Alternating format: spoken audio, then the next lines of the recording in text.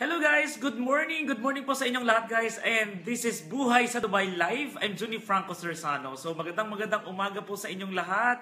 Sa lahat po ng mga viewers natin, special request po yung topic na pag-uusapan natin this morning. Dahil napakarami po mga kababayan natin who are inquiring us here in MPQ Tourism about yung pag-i-exit po sa Armenia. So actually they are asking guys kung bakit nga ba we are highly recommending yung Armenia exit compared to Oman. Kaya sa lahat po ng mga viewers natin, especially to those who are about to exit in Armenia or are planning to exit, ito guys yung mga options nyo why me personally, nire-recommend ko po ang pag-exit sa Armenia. Okay? This is as of this time kasi nga po, there are some issues sa Oman border. Okay, I am not saying that exiting in Oman is not okay. Okay? Ibig sabihin po, okay pa rin siya. There are still our kababayans na nag-i-exit po dyan. Yun nga lang, there are times sometimes that na the border sa Oman is sometimes puno siya. Ibig sabihin, yung quota nila for the number of exiters going out of UAE, going to Oman, is kumaga puno na po yung quota nila. So the bad news is wala kang choice but to go back to Dubai and wait for the next day schedule. Yun yung disadvantage. Kaya nga po, we're always recommending and suggesting to everyone, if you are planning guys, let's say, normally kasi bakit ka mag-i-exit sa Oman? Dahil may kung there's a little difference when it comes to budget talaga kapag sa Armenia ka mag-i-exit. Okay, pero, tawag nito, avoid nyo lang na mag-exit on your last day. Okay, klaruhin po natin yan. Hello muna kay Hinigracia Patricio. Hi Kuya Juni, God bless. See you soon. Hello, see you soon din. And of course, hello to our 14 live viewers this morning. Okay guys, so let's go back again to yung issue po with Oman exit. So yun nga po that make sure okay, na wag po kayo mag-exit on your last day because of this situation na nangyayari ngayon. Na maaring you are scheduled today, then exit ka, pagdating doon, biglang hindi nakaalis yung bus nyo or hindi pinalusot yung bus nyo sa border dyan sa Oman. So, ang mangyayari, babalik kayo sa Dubai. Okay? And i-reschedule and you will be prioritized for the next day trip nila papuntang Oman again. So, if yan ang last day nyo na, it means overstay ka na. And especially guys to those who are from visit visa or tourist visa, mas maganda po na sundin nyo yung pinapayo ko to exit at least a week before your visa expired. Para at least you still have allowance. Hindi man matuloy yan, bumalik man kayo sa Dubai, you are still okay. Na okay lang kahit tomorrow na lang kasi nga hindi pa naman ako expired. Kasi po, for the tourist visa or visit visa holders, if you guys is going to parang mag-overstay na, remember, the first day penalty of your overstay is 300 dirhams. Okay, on your first day.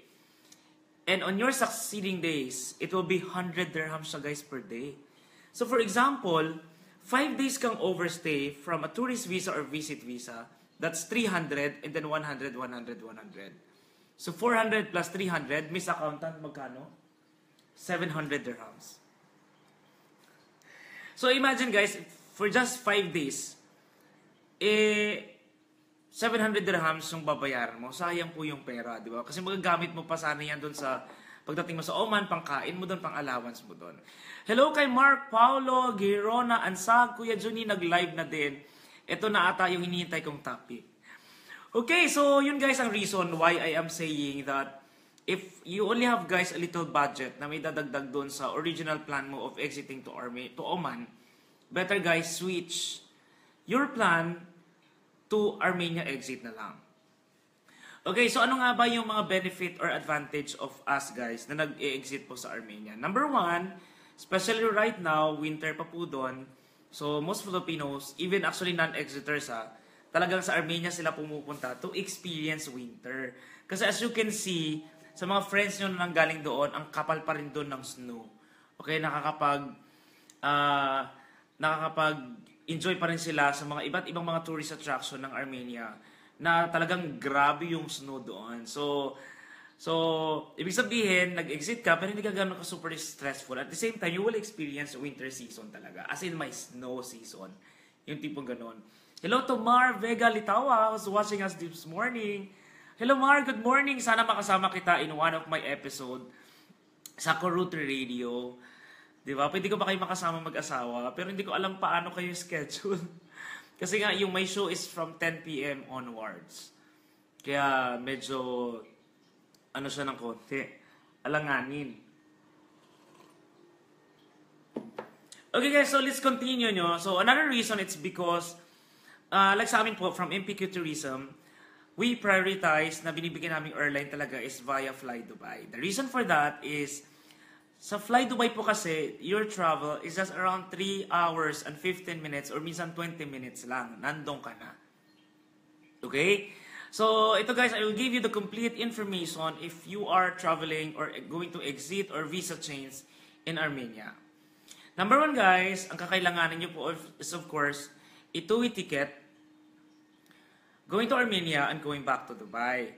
And para naman po sa mga non-tourist natin, okay, of course, it's a required guys na talaga yung final destination mo should be going home in the Philippines. Dito guys, tandaan nyo po, if you're going to travel anywhere in the world, basta you're not a residence or residence visa holder of any country, ang laging final destination nyo po lagi talaga, Pilipinas, kasi taga Pilipinas tayo. For example, if you are from Hong Kong and then you wanted to go to Macau, hindi po pwede ang ticket mo is pabalik ka rin ng Hong Kong. Kasi hindi ka naman residence visa holder ng Hong Kong. So, from Hong Kong to Macau, then Philippines lagi yung final destination. So sana po malinaw po yan sa lahat ha. This is for those who has no work. Yung mga wala pang residence visa dito sa UAE, kailangan guys, ang final ticket nyo dapat is going home with the Philippines. Okay, and ang kakailanganin nyo po, let's say if punta po kayo sa Terminal 2 po kasi ang Fly Dubai. So pagpunta nyo po sa Terminal 2, ang unang pupuntahan nyo kagad is yung boarding area nila. So go to a counter ng Fly Dubai. And these are the items that you need to submit. Number 1, of course, is your ticket. Yung complete ticket mo ha. Talaga yung complete ticket mo from Dubai, going to Armenia, back to Dubai, and going straight to Philippines. Okay, so kailangan kompletong ticket mo yan. Second, is also your passport. Ito lang po yung mga kailanganin yung item or mga documents na kailangan yung i-present dyan po sa boarding area. Hindi nyo kailangan ibigay lahat. Hindi mo kailangan hotel reservation. Hindi mo kailangan ng cancellation. Okay? Again, the complete ticket na meron kayo, and then of course, your passport. And make sure guys that your passport, since you're traveling not in the Philippines, kailangan po 6 months valid siya.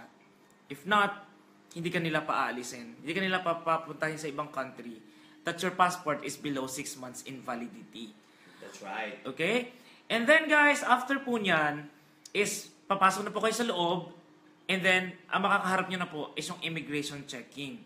So, sa immigration checking, ang kailangan nyo pong ipasa doon is of course, your passport, your ticket, kasi di ba from boarding area, bibigyan na kayo ng actual ticket na mismo ng airline. So, your airline ticket pala, your passport, and your previous na tourist visa. Or if you are from cancellation, of course, kailangan nandyan yung cancellation letter mo. Kasi itong documents na to, tinitingnan po ito ng immigration officers if you are like, may mga obligations ka pa within UAE bago ka umalis. So for example, if you are overstay, you need to pay for the penalty. Okay? If not naman, direct, tatatakan ka lang nila and then you are free to go. Okay? Wala pong masyadong sobrang interview dyan. And to those without pass, okay, explain ko po, ito po yung may mga outpass po ng mga kababayan natin. Ibig sabihin, super tagal na talaga nilang overstay. Minsan, nagre-request sila ng outpass sa immigration. So, bring that outpass and submit that along with the rest of the documents doon sa immigration officers. Okay, especially to those yung mga nag-undergo sa mga nagpakaso. Ayun. Di ba, kunyari, hindi ka sinasahuran ng amo mo, hanggang nagka-labor kayo, tapos nagkaroon ng kaso, and then finally, nasettle na lahat, and then mag-exit ka. So, if you're going to exit or travel to Armenia, kailangan mo din i-present yung outpass na yan. Okay? Para i-clear, yung outpass kasi na yan is a clearance na kung ano man yung mga dumi, okay, sa record mo na maaring baka nag-overstay ka na, o baka, kumbaga, lumampas ka na doon sa contract expiration mo dahil may ongoing na hearing, kaya parang nag-overstay ka, so i-clear yun ng immigration officer. So, kapag natatakan ka na, normally po, yung exit stamp nyo, is sinisend po yan sa travel agent na kausap mo. Okay? Para po ma-process ang visa nyo going back to Dubai.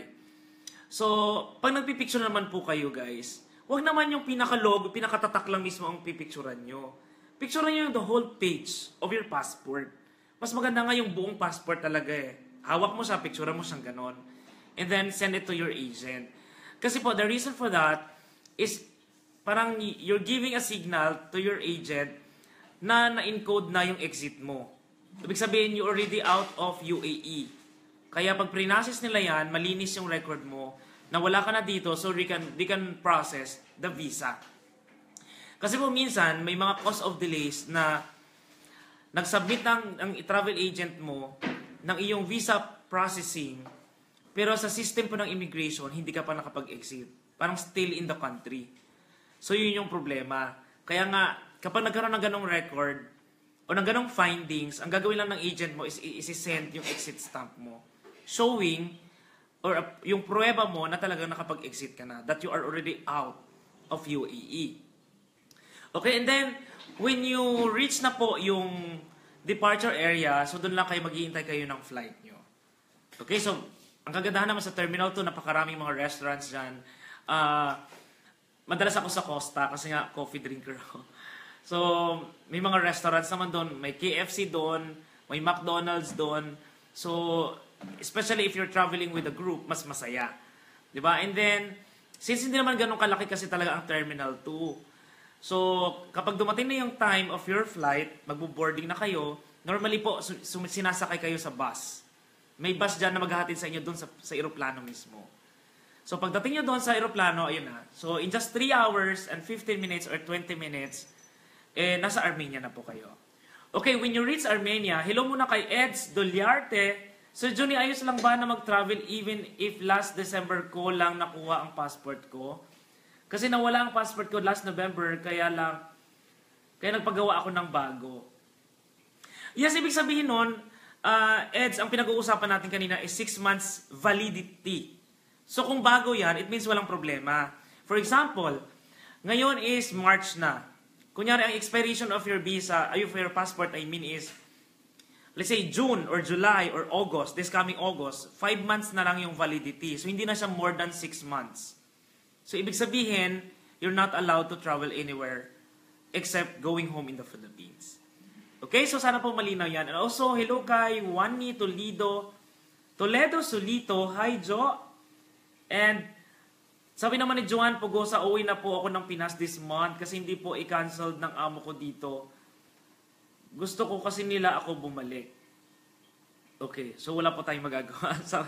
Kasi we have to follow our boss talaga. If they will not allow you to come to Dubai, after your employment, talagang uuwi ka talaga sa Pilipinas. Okay guys, so now let's move on na po sa scenario natin. No? So now, finally, nakababa na yung aeroplano nyo sa Armenia. Pagdating nyo po sa Armenia, ang bababaan nyo po right away is yung immigration area nila. So kami, we provide in advance yung Armenian visa form. Kasi guys, all Filipinos traveling to Armenia is visa upon arrival tayo. Kaya if ever man may ibang mga flight attendant or doon sa boarding area pa lang from Dubai na hinahanapan ka ng visa, tell them guys that Filipinos are visa on arrival sa Armenia. So, hindi nila hahanapin yon. Okay? So, yun nga guys, pagdating mo na po sa immigration area, ayun na po, ang gagawin nyo po doon is, kailangan nyo i-fill out yung form ng kanilang Armenian visa nila, And nakalagay doon yung isang form na may nakalagay na photo, but hindi po required yung picture na ilagay doon. Okay? And then, ang payment po kasi guys na ina-accept lang ng immigration sa Armenia is their local money. Okay? And then, within the immigration area po kasi ng Armenia Airport, dyan sa Yerevan Airport, is a US pound euro. Yun lang po yung mga currencies na tinatanggap nila. Unfortunately, dirhams is hindi tinatanggap doon sa immigration area na money exchange. So since kailangan mo magpapalit ng pera mo into local money, kailangan mo ng tatlong currency na yon. So kaya nga I always recommend na at least bring dollars. Okay, kapag pupunta ka ng Armenia. And ang cost po kasi ng Armenian visa guys in local money is 3,000 dirhams. Dirhams po ang local money doon. Ang tawag po sa currency nila is dirhams. Hindi po dirhams ha, or drums. Yun, hindi ko alam yung tamang pronunciation. But I think drums or dirhams. Pero parang dirhams eh. Okay, so in conversion, that's around 25 dirhams or in dollars, it's around $7 po. So hindi siya ganun kamahal. Okay, so pag na-fill outan nyo na yung form, pipila na po kayo sa immigration officer, then submit the Armenian visa form along with your passport para tatakan nila yan, and then your payment of 3,000 local money nila. So kapag natataka na yon, lalabas na kayo ng Armenia Airport. Guys, don't worry. Hindi po ganun kalaki ang Armenia Airport. Paglabas nyo po doon, yung partner hostel namin na best hostel, nandun na kagad. Isang tingin mo lang gano'n, nandun na lahat yung mga taong nag-aantay. So makikita mo kagad that our representative from MPQ na susundo sa inyo is nandun na siya. May hawak siyang papel na MPQ. And then your name is in the list. If in case man nawala sa list mo for as long as galing ka sa amin, i-accommodate ka pa rin nila. Okay? And sabi ni Marites, Supdan, di ko naumpisahan kasi, sabi niya, ano pong meron dito? Hi Marites, ayun, nasa title po ng video natin, yung topic na pinag-uusapan natin.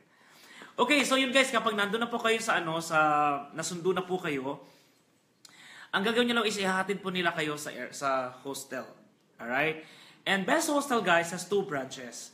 They have the old branch nila, which is ang tawag po nila doon is Best Hostel Yerevan. And the new branch is Best Hostel Republic Square, which is located po in the middle of the city talaga. Nasa city center. Kaya sa Republic Square. So, we have some special arrangement with them na yung mga rooms po nila doon is affordable and it's really perfect for visa chains or exiters. Kasi nga, ang cost po ng kanilang hostel doon is just 25 dirhams para doon sa kanilang old branch or 35 dirhams para doon sa pinaka-city. Per day po yon with free breakfast na from 9 a.m. until 11 a.m. So, it is very more affordable compared to Oman. It's because sa Oman exit po is the hotel is 50 dirhams per day. Wala pong breakfast na kasama yon. Okay? And then, of course, aantayin nyo po yung visa na pinaprocess namin. And we're saying it is just 2 to 3 working days lang. 2 to 3 working days lang po ang processing ng visa. So as soon as lumabas na po yung visa nyo, we will send it to your email. And we will also send it to the hotel or to the hostel para po mapaprint nyo. And then you can go back sa Dubai as per your return date na naka-indicate po sa ticket nyo. Okay? And yun po, so while nasa hostel po kayo namin, doon sa best hostel po kayo, is hindi pa kayo magbabayad on a daily basis. Ang payment po ng lahat is during your last day pa. Pag last day mo na, doon mo isi-settle lahat ng mga babayarin mo and then pwede ka nang bumalik sa Dubai. Okay, so sabi po ni Kuya Laris Guerra na dumating na po kanina pa, na nagluluto siya ng, anong niluluto mo? Hotdog, kasi kanina ang hotdog na ginawa ko sunog. Ayan, pakibati naman, hello po sa taga Pasibi East, Orbis Tondo, Pangasinan from Larry Isguera. Sino ba? Bakit sa Tondo? Orbis Tondo, Pangasinan yan. Pangasinan. Okay. And hello guys sa lahat po ng mga viewers. Hello kay Densho. Thank you sir sa information. And ano yung work in Dubai? Anong work pwede po dyan? At pwede ba ako punta dyan? I'm from Oman. Marites, ayun, medyo out of the topic. But anyway, normally kasi, pwede ka mag-apply online. You can check out www.best dobizzle.com. Ayan, kasi di ba yan yung pinakasikat kasi talaga na website para sa mga job hunters. Kapag natapatan mo na there are some companies na nag-hire kahit outside UAE, maaari ka nilang kontakin at makapunta ka dito. Pero if you have some relatives na nandito, pwede ka mag-tourist, pwede ka mag-visit dito. Yung dapat tatanong. Okay, so I think that's all for this morning, guys. If anything that I missed out po about sa pag-exit po sa Armenia or visa change, okay, let's talk about visa change naman. Ang visa change kasi, guys, normally is like this. Ibig sabihin, you came here in Dubai as tourist visa or visit visa, then luckily nakahanap ka ng work, and then your company is na-provide ka na nila ng employment visa. So kasi for you to have yung visa change in your passport, na kasi pumasok as tourist, so kailangan papasok ka as employment. Kasi nga po, as per law, you are not allowed to work under tourist visa. So kaya kailangan mo ng visa change. So actually guys, dalawa yung options. There are some other companies na hindi na pinapa-exit yung staff na hinire nila. Parang internal na lang, nagbabayad na lang sila ng penalty. Pero some others naman na hindi talaga ginagawa yan, you need to exit. So ang ginagawa is, pwedeng punta ka sa Armenia and then balik ka the next day. Pwedeng ganon. Okay, or mayroon pong ino-offer na A2A. Ang A2A service po talaga is designed to those who have employment visa.